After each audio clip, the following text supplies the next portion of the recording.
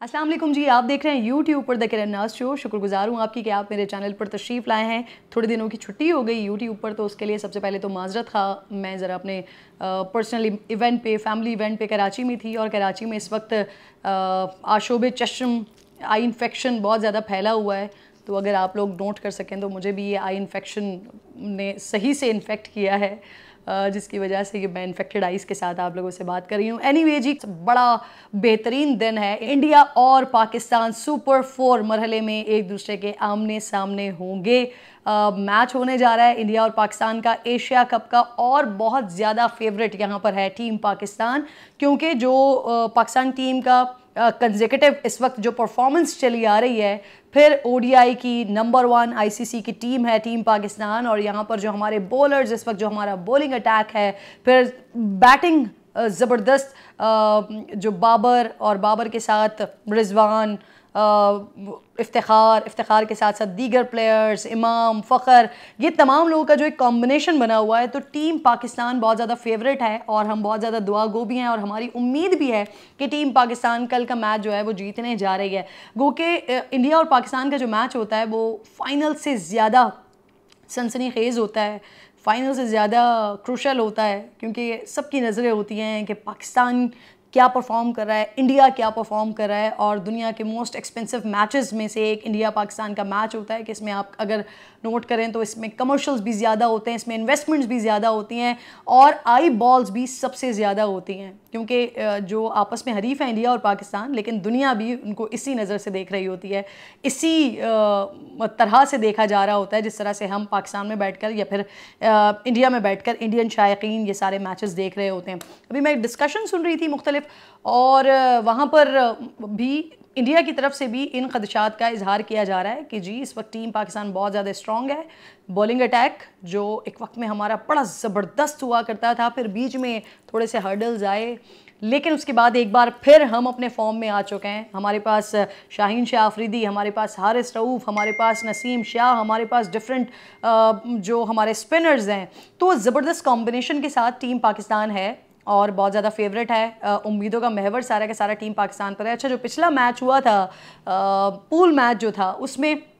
Pakistan batting नहीं कर सका था क्योंकि ऑब्वियसली बारिश हो रही थी, और बारिश की वजह से फिर मैच नहीं हो पाया, और मैच ना होने की वजह से दोनों टीम्स को एक एक पॉइंट मिल गया था। क्योंकि अच्छा, दूसरा अगर ये सिचुएशन दूसरी होती, टीम पाकिस्तान अच्छा परफॉर्म ना कर रही होती, या हम देख रहे होते हैं कि हमारे बैट्समैन जी आ रहे हैं और बस आउट हो रहे हैं और जा रहे हैं वापस, फील्डिंग हमारी अच्छी हो नहीं रही है, क्योंकि फील्डिंग में अभी भी कुछ फ्लॉस हैं, बॉलिंग हमसे हो नहीं रही, तो फिर तो हम सारे दुआएं कर रहे होते हैं कि या अल्लाह अच्छा ही हुआ जो हो गया। लेकिन क्योंकि इस वक्त हमारी टीम ज़बरदस्त किस्म के फॉर्म में है, तो हम सब ये चाह रहे थे, देखना चाह रहे थे कि टीम पाकिस्तान परफॉर्म करे, मैदान में उतरे, लेकिन वो हुआ जो अल्लाह ताला को मंजूर होता है। उम्मीद कर रहे हैं, दुआ कर रहे हैं कि जब टीम पाकिस्तान बैटिंग पर आती है, बॉलिंग पर आती है, तो उसके जो परफॉर्मेंस हो वो ऐसी जानदार, शानदार, और वो जो नेल बाइटिंग मैच कहलाता है इंडिया पाकिस्तान का, वो मैच हमें कल देखने को मिले। टीम कॉम्बिनेशन बेहतरीन हमारे पास है, जो स्ट्रैटेजी है बाबर की वो बड़ी ज़बरदस्त चल रही है। बहुत सारी चीज़ें हैं जो के मैच में एक्सपेक्ट की जा रही हैं। बाबर के पास 19 बाबर जो है वो अपनी सेंचुरीज़ अभी स्कोर कर चुके हैं, और 19 सेंचुरीज़ में जितनी भी टीम्स हैं इस वक्त एशिया कप में, इन सब के खिलाफ बाबर जो हैं वो अपनी सेंचुरी स्कोर कर चुके हैं। लेकिन इंडिया एक वाहिद है जिसके खिलाफ अभी बाबर ने सेंचुरी स्कोर नहीं की है, तो बाबर के पास एक कल ये चांस होगा कि एक बार फिर वो अपनी सेंचुरी स्कोर करें, 100+ जाएं, ज़बरदस्त मैच हमें दें। पिछले मैच में थोड़ी सी गलती ये हुई थी गो कि हमने ज़बरदस्त तरीके से हमने अपनी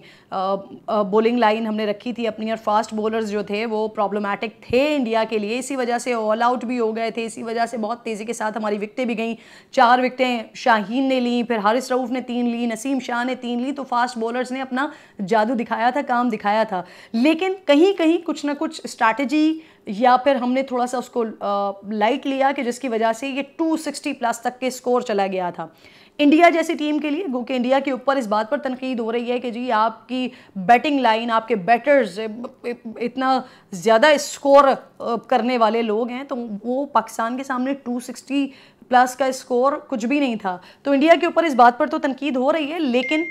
पाकिस्तान के ऊपर भी इस चीज़ के ऊपर बहुत ज़्यादा क्वेश्चंस खड़े हो रहे थे, और उस वक्त जितने भी एक्सपर्ट्स थे उनकी तरफ से ये कहा जा रहा था कि जो स्कोर हुआ है 260 प्लस का, अगर पाकिस्तान बैटिंग करता तो ये हमारे लिए मुश्किल हो सकते थे, इतना बड़ा ये रन्स का पहाड़ बन सकता था, ये टीम पाकिस्तान के लिए चेस करने में परेशानियां खड़ी कर सकता था। लेकिन अल्लाह का शुक्र हो गया, एक तो पाकिस्तान का वैसे ही मोमेंटम, मोराल हाई है, पाकिस्तान के इस वक्त कॉम्बिनेशन अच्छा बना हुआ है, पाकिस्तान परफॉर्म अच्छा कर रहा है, और दूसरा साथ साथ अगर हमने उस स्कोर को उसका फेस नहीं किया तो ये भी अल्लाह ताला ने हमारी एक इज़्ज़त रखी है। लेकिन कल ज़रा जो कुछ फील्डिंग में फ्लॉज हैं हमारे, उसको ओवरकम करना पड़ेगा। बाबर को चाहिए कि जितने भी एक्सपर्ट्स की तरफ से ये ओपिनियन था, ये मशवरे दिए जा रहे थे कि जो छोटी छोटी मिस्टेक्स हैं, फील्डिंग में मिस्टेक्स हैं, कहीं हम आगाज़ में हमने कैच ड्रॉप किया, इस तरह की मिस्टेक्स हैं, इसको हमने ओवरकम करना है। फील्डिंग में हमने अपने आप को भी साबित करना है कि जिस तरह से हम बैटिंग में हैं, जिस तरह से हम बॉलिंग में हैं, तो हमारी फील्डिंग भी बहुत ज़्यादा स्ट्रॉन्ग है। ये छोटी छोटी गलतियाँ हैं जो कल नहीं होनी चाहिए। अच्छा जी, अब थोड़ा से स्टैट्स पे भी बात कर लेते हैं। 133 वनडे मैचेस हैं जो इंडिया और पाकिस्तान के दरमियान खेले गए हैं, और इसमें 55 मैचेस जो हैं वो जीते हैं इंडिया ने, और 73 मैचेस जीते हैं पाकिस्तान ने। और एशिया कप के 14 मैचेस खेले हैं इंडिया और पाकिस्तान ने, और इसमें से 7 मैचेस जो हैं वो जीते हैं इंडिया ने, और 5 मैचेस जो हैं वो जीते हैं पाकिस्तान ने। तो पाकिस्तान को अपना ये वाला जो स्टैट्स हैं, स्कोर है, इसको थोड़ा सा चेंज करने के लिए जान मारनी होगी, मेहनत करनी होगी, गो के टीम ज़बरदस्त किस्म की परफॉर्मेंस के साथ आगे बढ़ रही है, और फेवरेट भी है, और उम्मीद भी है कि इंशाल्लाह एशिया कप भी हमारा होगा। लेकिन ये छोटी छोटी चीज़ें हैं, उसके ऊपर ज़रा हमें गौर भी करना होगा, और हमें ज़बरदस्त तरीके से परफॉर्म करना होगा, क्योंकि सारे पाकिस्तान की नज़रें जो है वो लगी हुई हैं इस मैच के ऊपर। अच्छा, इंपॉर्टेंट चीज़ यहाँ पर पता है क्या है, वो ये है कि अल्हम्दुलिल्लाह हमारा मैच के मामले में, गो कि हम अगर दूसरी इधर उधर निकल जाते हैं तो फिर हम बहुत सारी बातें कर सकते हैं, लेकिन मैच के मामले में ना जो टीम पाकिस्तान है वो बड़ी कह लीजिए कि टीम पाकिस्तान नहीं बल्कि जो कौम है, पाकिस्तानी कौम, हम टॉलरेंस का मुजाहरा करते हैं। मतलब टीम पाकिस्तान का ही वो जो स्पोर्ट्समैन स्पिरिट है वो पाकिस्तानी कौम में भी नज़र आता है, हमारी नेशन में भी नज़र आता है। खुदा ना खास्ता अगर हम कोई मैच लूज़ कर जाते हैं, अगर कोई ऐसी सिचुएशन बनती है जहाँ पे हमें नज़र भी आ रहा होता है कि हाँ जी हमारे प्लेयर्स ने परफॉर्म नहीं किया जिस तरह से करना चाहिए था, या सीरियस नहीं लिया उस मैच को जिसकी वजह से लूज़ कर गए, तो वहाँ पर भी टीम पाकिस्तान हमेशा उनको सपोर्ट मिली है अपनी नेशन की तरफ से, अपने लोगों की तरफ से, अपनी कौम की तरफ से। लेकिन इंडिया में सिचुएशन इससे बड़ी डिफरेंट होती है। आप लोगों को याद होगा ऐसे बहुत सारे हम लोग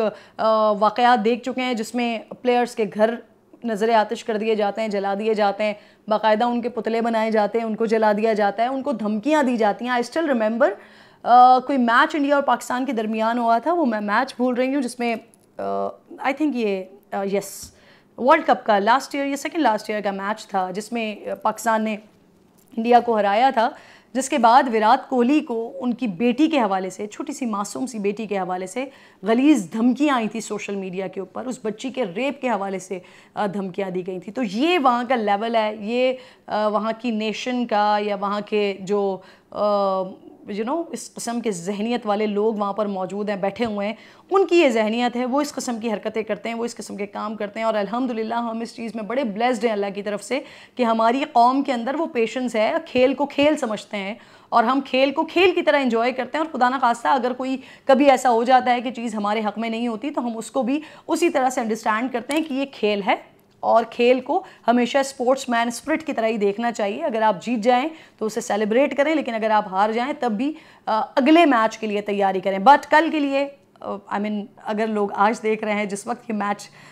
से पहले ये वीडियो देख रहे हैं, तो उनके लिए भी कि अगर ये मैच क्योंकि हमारी दुआएं, हमारी उम्मीद और सबसे इम्पॉर्टेंट चीज़ कि दुआ सबसे इम्पॉर्टेंट चीज़ होती है, लेकिन दुआ के साथ साथ दवा और कोशिश सबसे इम्पॉर्टेंट होती है। आप जब कोशिश करते हैं तो फिर आप अपनी मंजिल पाते हैं। और इस वक्त मुझे कोई बईद, कोई शक नहीं है कि टीम पाकिस्तान इस वक्त अपने भरपूर फॉर्म में है, हर तरह के फॉर्म में है। और इस वक्त इंडिया के ऊपर बहुत ज़्यादा प्रेशर है, हमारे फास्ट बॉलर्स का बहुत ज़्यादा प्रेशर है, हमारे बैट्समैन का बहुत ज़्यादा प्रेशर है, क्योंकि हमारे बैट्समैन रन उगल रहे हैं, हमारे फास्ट बॉलर्स जो हैं वो विकेट पर खड़े नहीं रहने दे रहे हैं। विराट कोहली जैसे प्लेयर को, रोहित शर्मा जैसे प्लेयर्स को, शपन गिल जैसे प्लेयर्स को विकेट के ऊपर रुकने नहीं दे रहे हैं। और फिर उसके बाद इंडिया के पास भी मोहम्मद सिराज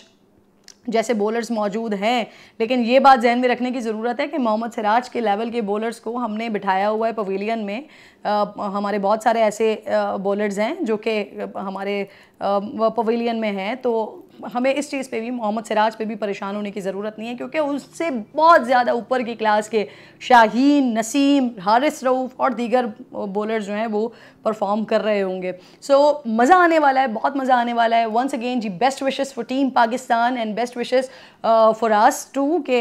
इंशाल्लाह एक ज़बरदस्त मैच के बाद जब वो जो जीत वाली विक्ट्री होगी उसको भी हम ज़बरदस्त तरीके से इंशाल्लाह सेलिब्रेट कर रहे होंगे। और इंडिया के लिए मैसेज ये है कि हारने के बाद प्लीज़ रोना नहीं है। और रोना, चले रोना एक अलग बात होती है, लेकिन स्पोर्ट्समैन स्पिरिट होनी चाहिए। अगर ये मैच आपके हाथ से निकल जाता है, जैसे कि आपके अपने प्लेयर्स को भी इस बात का बहुत ज़्यादा खौफ है, बहुत ज़्यादा खदशा है, तो स्पोर्ट्समैन स्पिरिट का मुजाहरा करना है, रोना नहीं है, अगले मैच की तैयारी करनी है। वंस अगेन जी, बहुत मज़ा आने वाला है आज के मैच में,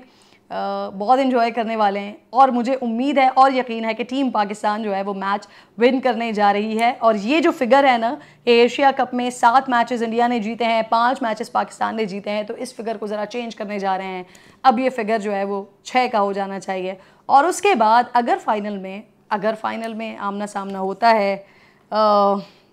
तो फिर देखना पड़ेगा, क्योंकि अभी तो इन सुपर 4 मरहले का आगाज़ हुआ है। आई एम श्योर पाकिस्तान तो आएगा, बाकी टीम देखते हैं फिर कौन पाकिस्तान का सामना करेगा। अपना बेहद ख्याल रखिए और दुआ करें। हमारी टीम दवा कर रही है, वो कोशिश कर रही है भरपूर। हम सब बैठ के दुआ करते हैं कि टीम पाकिस्तान न सिर्फ आज का मैच बल्कि एशिया कप भी पाकिस्तान लेकर आए। अल्लाह ने के बाद।